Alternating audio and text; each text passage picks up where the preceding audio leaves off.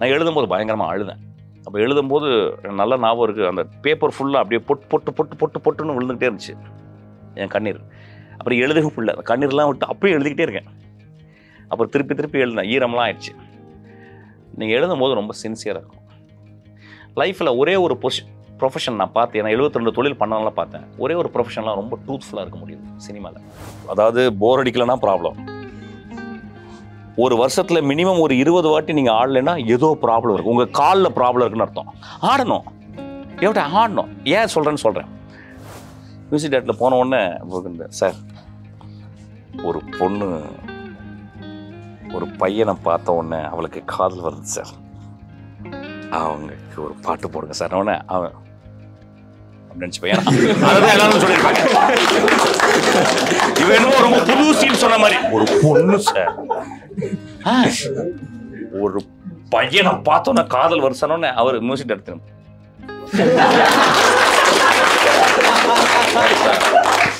40 வருஷமா நான் போட்டுக்கிறேன், இதே தான் சொல்லிக்கிறீங்களே அப்படின்னு இப்படி சொல்ல முடியாது.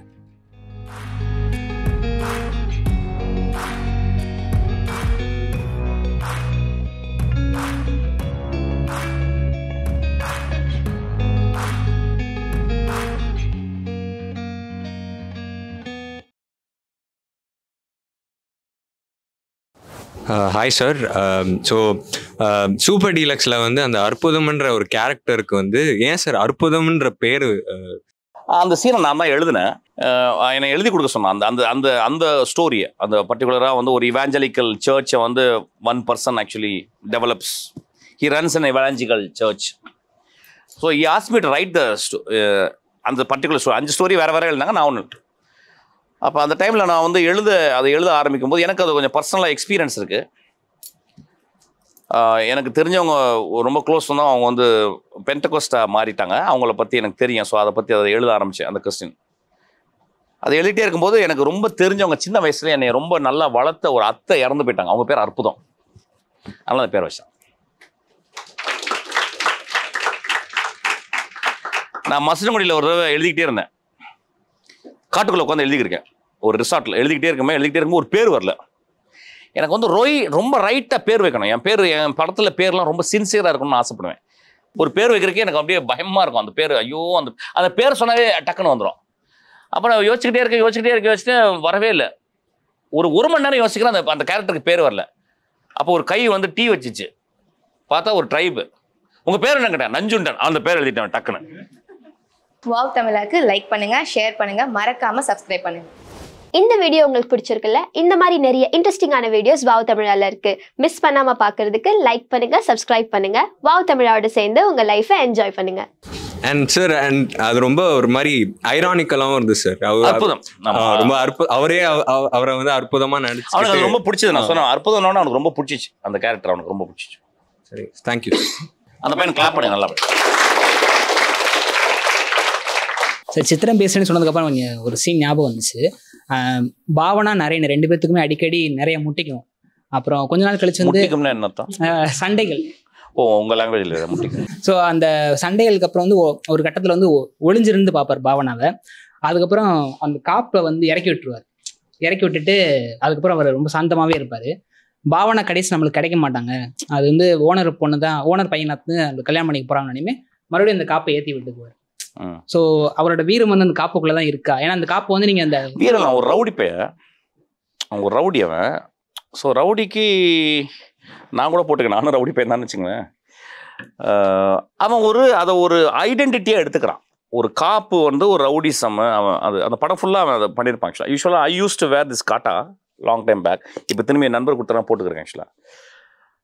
ஸோ அதை போட்டு அவன் அப்படி பண்ணும்போது வந்து அவனுக்கு ஒரு ஹி திங்ஸ் இது ஒரு சின்ன ஒரு மேனரிசம் மாதிரி அவன் பண்ணுவான். ஆக்சுவலாக அந்த மேனரிசம் ஒரு பெண் மேலே காதல் வயப்பட்ட போது அவர் வந்து என்ன பண்ணுறான், ஒரு திடீர்னு ஒரு ரொம்ப இலகிய மனம் படைத்த ஒரு மனிதனாக ஆகிறான். ஒரு ரவுடி மனிதனாகனா டக்குன்னு இறக்கி விட்டுருவான் அவன் அறியாமல். அது வந்து அன்கான்ஷியஸாக இருக்கும்.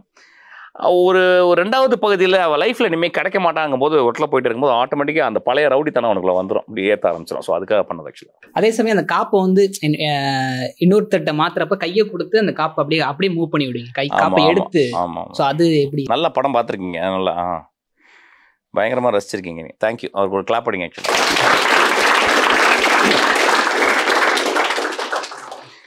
ஒரு சினிமா வந்து இந்த மாதிரி சின்ன சின்ன நுவான்சஸ் பண்ணும்போது சினிமா ரொம்ப இன்ட்ரெஸ்டிங்காக இருக்கும். இன்றைக்கி நான் படங்கள் பார்க்கும்போது புதுசாக படம் வரவங்க எந்த நுவான்ஸும் இருக்காது. ரொம்ப பிளேட்டண்ட்டாக ஓப்பனாக அதாவது இருக்கும். அது ரொம்ப போர் அடிக்கும் ஆக்சுவலாக. ரொம்ப சப்ளிமினலாக இருக்கணும். சப்ளிமினல்னால் கண்ணுக்கு புலப்படாமல் தெரியாமல் அப்படி இருக்கணும் ஆக்சுவலாக. அந்த படத்தில் இன்னொரு நல்ல விஷயம் என்ன பண்ணியிருப்பான், நேற்று வந்து ஒரு ப்ளே படித்தேன். ஆன்டிகன்னு ஒரு ப்ளே படித்தேன் நேற்று நேற்று நம்ம சொஃபக்கல்ஸ் எழுதின ஒரு ப்ளே. அது கிட்டத்தட்ட ஒரு 2000 வருஷத்துக்கு முந்தைய எழுதப்பட்ட ஒரு ப்ளே. அந்த ப்ளேயில் வந்து தன் மகன் செத்து போகிறான் அப்படின்னு அம்மாவுக்கு தெரியுது. செத்து போயிட்டான்னு தெரிஞ்ச உடனே அம்மா என்ன பண்ணுறாங்க, ரொம்ப அமைதியாக ரூமுக்குள்ளே போகிறாங்க. ரூமுக்குள்ளே போய் என்னடா அழுகவே இல்லையே அப்படின்னு சொல்லிட்டு அப்படி நம்ம உள்ளே போயிட்டு அப்படியே தூக்கில் போய் தொங்கிடுவாங்க. தூக்கலைன்னா அவங்க கத்தி எடுத்து குத்திப்பாங்க. அப்போ அந்த சோஃபக்கல்ஸ் என்ன எழுதுறாருன்னா, அந்த 2 கேரக்டருங்க அவளை பார்த்துக்குங்க, இவ்வளோ அமைதியாக மகன் செத்து போயிட்டான்னு சொல்லுவாங்க, இவ்வளோ அமைதியாக உள்ளே போகிறாளே ஏன் அப்படி போகிறான்னு 2 பேர் கேரக்டர் பேசிப்பாங்க.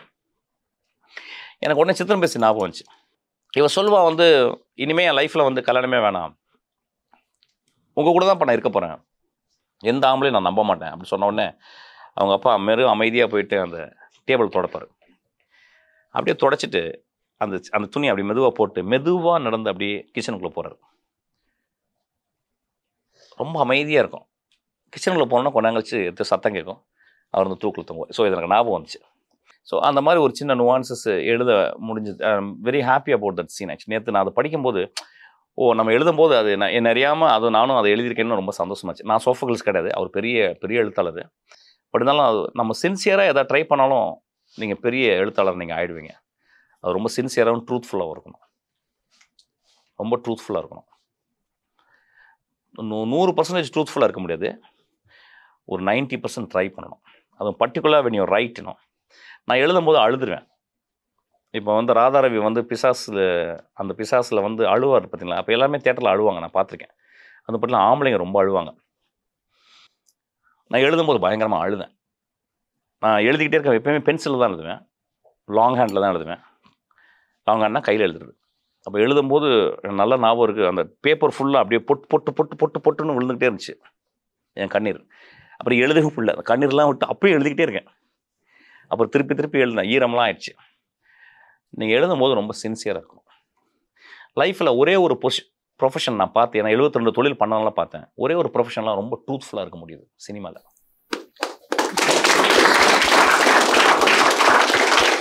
எல்லா ப்ரொஃபஷன்லேயும் வந்து யாருக்கோ நம்ம பயப்படுறோம், யாருக்கோ கீழே வேலை செய்யறோம், அதனால நம்ம பயம் இருக்கு, அதனால அட்ஜஸ்ட் பண்ணியே பேசுவோம். இல்லை சார் அப்படின்னா ஏதோ சொல்லிடுவோம். ஆக்சுவலாக வாவ் தமிழாக்கு லைக் பண்ணுங்க, ஷேர் பண்ணுங்க, மறக்காம சப்ஸ்கிரைப் பண்ணுங்க. இந்த வீடியோ உங்களுக்கு பிடிச்சிருக்குல்ல? இந்த மாதிரி நிறைய இன்ட்ரெஸ்டிங்கான வீடியோஸ் வாவ் தமிழால இருக்கு. மிஸ் பண்ணாம பாக்குறதுக்கு லைக் பண்ணுங்க, சப்ஸ்கிரைப் பண்ணுங்க. வாவ் தமிழாவோட சேர்ந்து உங்க லைஃபை என்ஜாய் பண்ணுங்க. நீங்க அதனால தான் சினிமா சோ பியூட்டிஃபுல். நீங்க சினிமாக்குள்ள வந்தீங்கன்னா யூ ஆர் வெரி வெரி ட்ரூத்ஃபுல்லா இருப்பீங்க, ரொம்ப ஜென்யூனா இருப்பீங்க, சத்தமா பேசுவீங்க, நிறைய காதலிலாம் கிடைக்கும். ஏன்னா ட்ரூத்ஃபுல்லா இருக்கீங்கல்ல, அதனால. ஓகே, இன்னும் ஒரே ஒரு கொஸ்டின். தேவர் மகன் சொன்னீங்களா சார்? நீங்கள் தேவர் மகன் சொல்கிறப்ப கமல்ஹாசன் சார் வந்து அந்த கம்மா உடஞ்சதுக்கு அப்புறம் வந்து அந்த குழந்தைய தூக்க போகிறப்ப ஷூ எல்லாம் கழட்டிட்டு அந்த சேருக்குள்ளே இறங்கிடுவார். ஸோ நான் வந்து இனிமேல் இந்த சேருக்குள்ளே தான் இறங்க போகிறேன்றதை காமிச்சிட்டாங்க. ஸோ அதே மாதிரி நீங்கள் அஞ்சாதையில் வந்து கிருபா வந்து கிளம்ப போகிறப்ப தங்கச்சி கேட்பாங்க, எங்கே போகிற? அப்பா கேட்டால் நான் என்ன சொல்லுவேன்? சேத்துக்குள்ளே இறங்கிட்டேன் சொல்லுவேன். அப்படி இருக்கும். ஆமாம், சேத்துக்குள்ள இறங்கிட்டே சொன்னா அவர் இறங்கிட்டு சொல்லுவார். ஆமா, சேத்துல இறங்கிட்டேன்னு சொல்லுவார். ஏன்னா அந்த இடத்துல அவருக்கு வாழ்த்து கிடைக்காது. அந்த இடத்துல இறங்கிடுவான். இறங்கின உடனே அப்புறம் சேத்துல இறங்கிட்டேன்னு சொல்லுவேன். ஏன்னா அப்பாட்ட போய் என்ன சொல்றது? ஏன்னா he will never come back. அந்த சீனை நான் வந்து கம்போஸ் பண்ணியிருப்பேன். அது எப்படி சொல்லுவான்னா, திடீர்னு வானத்தை பார்ப்பான், வானம் நீல நிறமா இருக்கும், ஒரு மேகம் பெரிய மேகம் இருக்கும். அப்படி வானத்தை பார்த்துட்டு அப்படி திரும்பி சொல்லுவான். ஏன்னா மனுஷன் நினைச்சான்னா ஒண்ணு வானமா அந்த மேகம் மாதிரி வெள்ளையாவும் வானம் மாதிரி நீளமாவும் இருக்கணும், இல்லைன்னா சேர் மாதிரி இருக்கணும். ஆனா மனுஷன் தான் அவன் டிசைட் பண்ணணும் அப்படின்றது தான் நான் சொல்லியிருப்பேன். ஸோ அந்த 2 ஷாட்டுக்காக சொல்லி இல்லை, பொதுவாகவே ஒரு கேரக்டர் வந்து இந்த ஒரு கேரக்டரை புரிஞ்சுக்காமே இருந்திருக்கும். அந்த கிருபான்ற கேரக்டர் நிறைய கேரக்டர் புரிஞ்சுக்காமே இருந்திருக்கும். கடைசி கேரக்டர் லாஸ்ட் ஒரு 4 செகண்ட்ல வந்து அந்த மோதிரத்தை பார்த்தோன்னே சாரிடான்னு சொல்லணும். ஆனால் இதுவே மற்ற படங்களாக இருந்தால் நான் பண்ணது தப்பு இப்படி அப்படின்னு சொல்லி அந்த கேரக்டரை எவால்வ் பண்ணி நான் சொல்லுவேன், நம்மளை அழுக வச்சிருவாங்க. இப்போ நாய் ஆக்ட் பண்ண மாதிரி தான், சிம்பிளாக ஆக்ட் பண்ணிட்டு போயிருக்கணும். ஸோ லாஸ்ட் சாரின்ற ஒரு வேர்டை வந்து நீங்கள் யார் என்ன ஒரு ரொம்ப இம்பார்ட்டண்டான ஒரு விஷயம் அது நான் சொல்லித்தரேன். எனக்கு பயங்கரமாக சினிமா பண்ணிட்டு போர் அடிச்சிடும். இப்படி ஷாட் வச்சோன்னா ஐயோ மயிர் மாதிரி இருக்குது ஷாட்டு, போர் அடிக்குதுடா, நல்ல ஷாட்ரா, ஏதாவது நல்லா ஷாட்டை வைப்பான்டான்னு. அப்போ யாராவது ஒருத்தர் ஆக்ட் பண்ணுவான், ஊற்றி வடிவான், இப்போ தம்பி போர் அடிக்குது தம்பி அப்படின்னு. எல்லா டைமும் எனக்கு போர் அடிக்கும், எடிட் பண்ணும்போது போர் அடிக்கும். நான் அதிகமாக ஒரு நாளைக்கு ஒரு 10 வார்த்தையாவது போர் அடிக்குதுன்னு சொல்லிகிட்டே இருப்பேன். ஏன்னா நிஜமாக போர் அடிக்கும். இப்போ நான் சொன்னேன், இப்போ டீ காஃபி சாப்பிட்றேன்னு நான் போர் அடிக்குது சார் வேணாம் சார் அப்படின்ட்டு. என்னடா காஃபி சாப்பிட்றதுக்கும் போருக்கு என்னென்னா எப்பயுமே போருன்ற வார்த்தை இருக்குது. இது என்னை பத்திரமா பார்த்துக்கும். சமூகத்தில் அவங்களுக்கு போர் அடிக்கலன்னா ஏதோ ப்ராப்ளம் இருக்குன்னு அர்த்தம். உங்களுக்கு எந்த விஷயம் நீங்கள் நல்ல விஷயம் பண்ணலன்னா போர் அடிக்கும். உங்களுக்கு போர் அடிக்கலைன்னா ஏதோ ப்ராப்ளம் இருக்குன்னு அர்த்தம். உங்களுக்கு நான் கண்டுபிடிச்சிட்டது விஷயம், நான் கற்றுத்தரேன் உங்களுக்கு. நிறைய பேர் லைஃப்பில் போர் அடிக்காமல் உட்காந்துருக்க முடியும். லைஃப்பில் போர் அடிக்கணும். ஒரு வேலை செஞ்சுக்கிட்டே இருக்கோம், 5 வருஷம் 6 வருஷம் 7 வருஷம் 8 வருஷம் போர் அடிக்கவே இல்லை. நான் நிறைய பேர் பார்த்துருக்கேன். பர்டிகுலராக மெடிக்கல் ஷாப்பில் ஒரு பையன் 15 வயசில் வேலைக்கு சேர்றான், 20 வயசு வரைக்கும் இருக்கிறான், போர் அடிக்கல. 25 வயசு வரைக்கும் இருக்கான், போர் அடிக்கல. கல்யாணம் ஆகுது, 2 குழந்தை பிறகுது, கண்ணு தெரியாத வரைக்கும் அவன் போயிட்டு அதை பார்த்துக்கிட்டே இருக்கான். ஒரு நாள் அவனுக்கு அந்த அந்த மெடிசனை படிக்கிறதுக்கு கண்ணு தெரியாமல் போயிடும். அப்போ அந்த ஓனருடைய பையன் இருப்பான் அந்த இடத்துல, தாத்தா நீங்கள் போயிருங்க தாத்தாம்பான். லைஃப்பில் போர் அடிச்சுக்கிட்டே இருக்கணும், இல்லைன்னா நீங்கள் பண்ணதே பண்ணிகிட்டே இருப்பீங்க. ரொம்ப டேஞ்சரஸான விஷயம் அது. நம்ம அப்பாக்கெல்லாம் போர் அடிக்காமல் வேலை செஞ்சுக்கிட்டே இருக்காங்க. சேஃப், எனக்கு குடும்பம் வந்துருச்சு, எனக்கு safe. You have to take risk in your life. You have to do lot of other things. அதனால தான் நிறைய படிக்கணுன்றது, நிறைய கற்றுக்கணுன்றது. இல்லைன்னா லைஃப் நம்மளுக்கு அப்படியே போர் அடிச்சிடும். நிறைய பேர் பார்த்தீங்கன்னா வயசாகிடுச்சுன்னா மூஞ்சி இப்படி ஆயிரும், பார்த்துங்களா, இப்படி ஆகிடும். they will become bitter, they will become embittered people. You should get bored often. Like how important is it for a director to be a writer and to be a part of the screenplay process and to know about each department, at least the basics of each department, sir? And also I'm a very big fan of your singing, sir. அந்த கண்ணதாசன் காரக்குடி அந்த பாட்டெலாம் நிறைய வாட்டி கேட்டிருக்கேன். So நீங்கள் இப்போ and I've heard that stunts கொஞ்சம் தெரியுன்றதுனால is it how easy R is it to ask இப்படி தான் ஸ்டண்ட் வேணும், இப்படி தான் மியூசிக் வேணும் அப்படின்ற ஒரு ஹவு இஸ் இட், அது எப்படி சரி, how important is it for a director to? Director has to be a writer. It doesn't need to be he has to write his own script, but he should have some training in writing.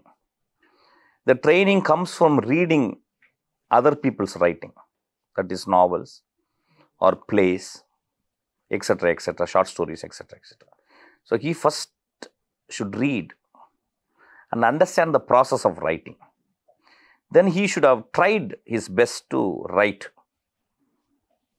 Even if it's not a fully completed proper story or proper screenplay, he has to write. See, Kubrick was a great writer, but he didn't write any of his script.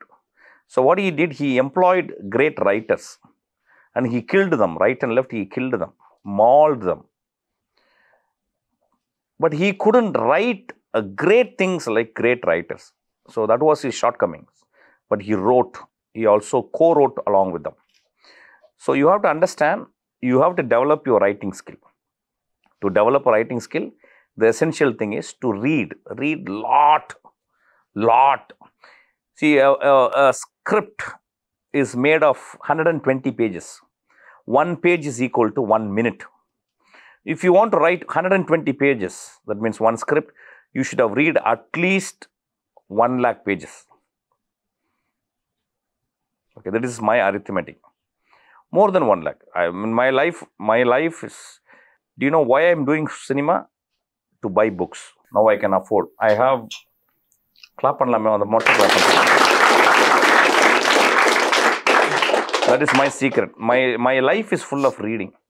I became a director to read books. So if you want to become a sincere director, you have to read a lot. By that, you will become a sincere writer.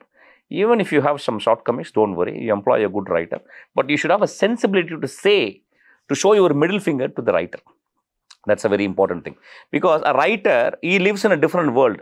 Because he always the whole story is revolved inside the mind of a character. But in screenplay, you have to show outside. இப்போ நான் சொன்ன நாய் வந்து எப்படி மூத்திரம் அடிக்கணுன்னே நாய் காலை தூக்கியது, அப்புறம் சிறுன்ற சத்தம் வந்தது, அப்புறம் அடித்ததுன்னு நாவலில் இருக்கும். ஆனால் சினிமாவில் அப்படிலாம் பண்ணிக்கிருக்க முடியாது. டக்குன்னு காலை தூக்கிறது விஷுவலாக காட்டணும். So visual is totally different from writing. This you have to understand. This is where writer then evolves or somebody else you employ, that is become a director actually. So director converts every writing, every description into a short form, that is visual form. You cut into shots, you make shots. So for that is very essential. The next question is, okay, there are 24 crafts in cinema. You start from editing, start from art direction, start from poetry. If you want to employ one songwriter in your movie, you should know about what is song. You know about how the songs are written. நீ வந்து ஒரு minimum ஒரு 100 கண்ணதாசன் பாடல்கள் தெரிஞ்சா தான் வந்து உனக்கும் கீழே உள்ளவர் கோடி நினைத்து பார்த்து நிம்மதி நாடு அப்படின்னு எழுதுறாரு கண்ணதாசன். யாருமே எழுதலை. ஸோ கண்ணதாசனுடைய ஒரு 100 பாடல்களாவது உனக்கு மனப்பாடம் இருக்கணும். வாலியினுடைய ஒரு 50 பாடலாக உனக்கு மனப்பாடம். பட்டுக்கோட்டை கல்கான சுந்தரம் ஒரு 25 பாட்டாகவும் உனக்கு வந்து அவன் மனப்பாடம் இருக்கணும். இது வந்து ஒரு சாங் ரைட்டரோட நீ ஒர்க் பண்ணுறதுக்கு உனக்கு ஹெல்ப்ஃபுல்லாக இருக்கும். ஆக்சுவலாக வந்து நான் வந்து கபிலனோட உட்காரும்போது கபிலனை நான் வந்து 1 hour தான் ஒரு பாட்டு எழுதுவோம். நான் ரொம்ப எலாபரேட்டாக பேசுகிறேன். ஏன் 1 hour தான் வேணா, அவன் சொல்லுவான், ராஜா என்ன ராஜா உங்கள்கிட்ட வந்தால் புஷ்ஷுன்னு போகிற மாதிரி இருக்குது, எனக்கு வெக்கமாக இருக்குது, காசு வேறு நிறையா கொடுக்குறீங்க, 1 hour தான் உட்காரேன். ரொம்ப பிரச்சனையே கிடையாது. க்ளீனாக எல்லா சீன்லாம் சொல்லிடுவான். உன்னை அப்படியே டக்குன்னு சொல்லி ஒரு வார்த்தை எடுத்து கொடுப்பேன். ஆக்சுவலாக வந்து அப்படியே நீங்கள் முடியுமா, நினைவு தூங்குமா, அவன் சொல்லுவான். கத்தால கண்ணால அப்படிம்பேன், அவன் குத்தாதன்னு சொல்லுவான். கண்ணதாசன்பேன், அவன் காரக்குடிம்பான். ரொம்ப சிம்பிள். ஏன்னா it will bore out. So I should have a knowledge about songs. Okay, first முடிஞ்சிருச்சு. அதுக்கப்புறம் ஃபைட்டை பற்றி சொன்னேன். I have learnt martial arts for some few years actually. எனக்கு ஃபைட்டை பற்றி தெரியும். ஓகே, டான்ஸு விட்டா அவுத்து போட்டு ஆடிடுவேன். நான் வந்து நிறைய சாவுகளை போய் நிறைய ஆடிருக்கேன். நிறைய பேர் தெரியாத சாவெல்லாம் போய் ஆடிருக்கேன். அப்படியே இறங்கி முடிய வந்து பார்த்தா நல்லாயிருக்கும், அப்படியே இறங்கி ஆடிடுறது. கல்யாணங்களில் இங்கேருந்து என்ட்ரிலேருந்தே ஆடிக்கிட்டே போயிருக்கேன். எப்படி கல்யாணம் பாட்டு போடும்போது என்ட்ரிலேருந்தே ஆட்டம். எல்லாம் பார்ப்பாங்க, என்னப்பா அங்கே தானே ஆடிக்கிறேன், இங்கேருந்து ஆடிட்டு போகிறாங்கன்னு. I was enjoying. Dance is to enjoy. வீட்டில் யாரும் ஆடலைன்னா அவங்களுக்கு ஏதோ ப்ராப்ளம் இருக்குன்னு நினச்சேன். இப்போ பாரு, அதாவது போர் அடிக்கலைன்னா ப்ராப்ளம். ஒரு வருஷத்தில் மினிமம் ஒரு 20 வாட்டி நீங்கள் ஆடலைன்னா ஏதோ ப்ராப்ளம் இருக்குது, உங்கள் காலில் ப்ராப்ளம் இருக்குன்னு அர்த்தம். ஆடணும், எவ்வளோ ஆடணும். ஏன் சொல்கிறேன். So there is a control. Control is not a filthy word. Control is actually, the man is in control. The captain is in control. The captain has to control everybody. The very word direction is to direct everybody's attention to a particular point. It is called direction. That is called direction. ஐயா, இந்த address எங்கேயா போகிறது? என்ன address? Number 14 Pillaiyar தெரு. நேராக போயிட்டு அப்படியே போயிட்டே இருங்க. போன உடனே அப்படியே ஒரு லாஸ்ட் ரைட் ஒன்று போகும். அந்த லாஸ்ட் லைட்டில் போயிட்டே இருங்க. லெஃப்டில் ஒரு ஆலமரம் வரும். அந்த ஆலமரத்துக்குள்ள அந்த வீடு இருக்குது.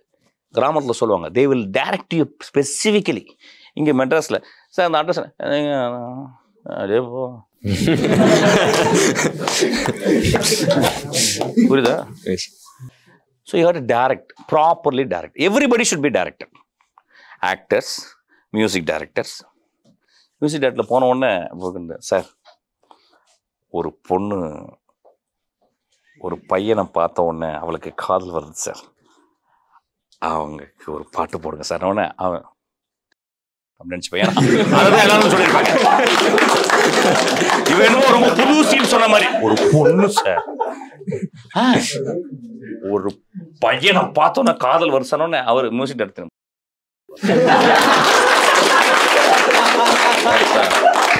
40 வருஷமா நான் போட்டுக்கிறேன், இதே தான் சொல்லிக்கிறீங்களே அப்படின்னு. இப்படி போய் சொல்ல முடியாது. அப்ப நீங்க என்ன நீங்க முதல்ல அந்த சீன் வந்ததே தப்பு. அங்கே அந்த சீனை எழுதி கிழிச்சு போடணும். அசிஸ்டன்ட் டேரக்டர் பார்த்துருப்போம், என்ன சார் ஒரு பொண்ணு ஒரு பையனை பார்க்குறான், நீங்க எல்லாம் ஒரு டேரக்டரான்னு கேட்டணும் அசிஸ்டன்ட் டேரக்டர். அப்படி எழுதுனா அங்கே நீ தோத்துட்ட. அதை போய் ஒரு மியூசிக் டேரக்டர் பிடிச்சோன்னு வச்சுக்கோ. புதுசா சொல்ற மாதிரி, சார் ஒரு பொண்ணு சார் பார்த்துட்டேன் சார், அப்புறம் வந்துருச்சு சார், என்ன வந்துருச்சு சார். ஸோ இப்படி சொன்னேன்னா அது என்ன பாட்டு வரும்னா பார்த்தா பார்த்தா பார்த்தா போத்தா போட்டா போட்டேன்னா வரும். You have to give a situation to a music director so that you inspire. ஒரு மியூசிக் டைரக்டர் இன்ஸ்பயர் பண்ணுறது, இப்போ ராஜா சாட்லாம் போய் ஒர்க் பண்ணிட்டு சொன்னா காரி துப்பிட வெளியே போடான்றாரு. அப்பா நான் ஒரு பொண்ணு செருப்பகலை அடிச்சுன்றாரு. You have to inspire. So not only you control, you also inspire. When you work with a great technician, you have to inspire them. And you speak in such a way, and your story, you write a story in such a way that it should inspire them. So not only you control, you inspire, and also instruct them. இதை பண்ணுங்க, இதை பண்ணக்கூடாது, அங்கே வாங்க, இங்கே போங்க, அங்கேயே வாங்க, மெதுவாக வாங்க, நம்ம இப்படி போ, இப்படி வா. அதுக்கு கிளாரிட்டி இருக்கணும். அப்போ ஒரு ஸ்கிரிப்டை யோசிச்சு எழுதிருக்கணும். அந்த ஸ்கிரிப்ட்லேயே ஒரு 6 மாதம் ட்ராவல் பண்ணியிருக்கணும். அதை எப்படி விஷுவலைஸ் பண்ண போகிறோமோ அப்படின்னு ஸ்டோரி போர்டு போட்டிருக்கலாம். So there are so many aspects you have to do, and you have to slog your ass and you will come out with a victory. Thiagarajan Kumararaja கழுத்தை அறுத்து தான் விடுவான். ஆக்சுவலாக அவன் நான் நடிக்கிற முடிக்கும் கழுத்து நான் 140 டேக் அஷிக்க அந்த அறை வாங்கினேன். 160 நாடாக அறை வாங்கினேன். அதே அதில் நினச்சேன்னா பெஜாரிடுவேன் ஆக்சுவலாக. அப்போ இப்படி பண்ணும்போது எனக்கு தெரியும் 16 லென்ஸ் என்ன லென்ஸுங்கன்னா 16 லென்ஸ். இந்த மேடம் 16 லென்ஸ் போட்டிருக்காங்க, அதனால் நீங்கள் இப்படி அரைஞ்சிங்கன்னா அது இப்படி போகிற மாதிரி இருக்குது மேடம், நல்லா இருக்குது, அதனால் அரைஞ்சிருக்கேன் மேடம் அப்படின்னு. எப்படி அரைஞ்சிருங்க? அங்கே தான் தப்பு பண்ணிட்டேன். ஏன்னா நம்மால் டேரக்டர் யார் 84 டேக்கு எப்படி அன்னைக்கு ஃபுல் டே அரைஞ்சு, ஏன்னா ஒரே ஷாட் அது. மறுநாள் 2 hours போயிட்டு தான் அந்த டேக் ஓகே ஆச்சு. அடிச்சு காதெல்லாம் குழப்பிட்டாங்க எனக்கு. ஆக்சுவலாக வாயெல்லாம் அடிச்சு எனக்கு ஒரு சுருக்கிச்சு. அப்புறம் எல்லாம் இப்போ சொல்ல முடியாது மேடம், அடிக்காதீங்கன்னு சொல்லவும் முடியாது. அது வேணா அடிச்சுக்கிட்டே இருக்காங்க. வணக்கம் எல்லாருக்கும். வாவ் தமிழா சேனலுக்கு லைக் பண்ணுங்க, ஷேர் பண்ணுங்க, சப்ஸ்கிரைப் பண்ணுங்க. முக்கியமா பக்கத்துல இருக்கிறதுல டிங் டிங் டிங் டிங் டிங் அந்த நோட்டிபிகேஷன் பண்ணி அதை டாயிங்னு அடிச்சிருங்க. அப்பதான் அவங்க போடுற ஒரு வீடியோ உங்களுக்கு அப்லோட் ஆகும். நன்றி, வணக்கம், நமஸ்காரம்.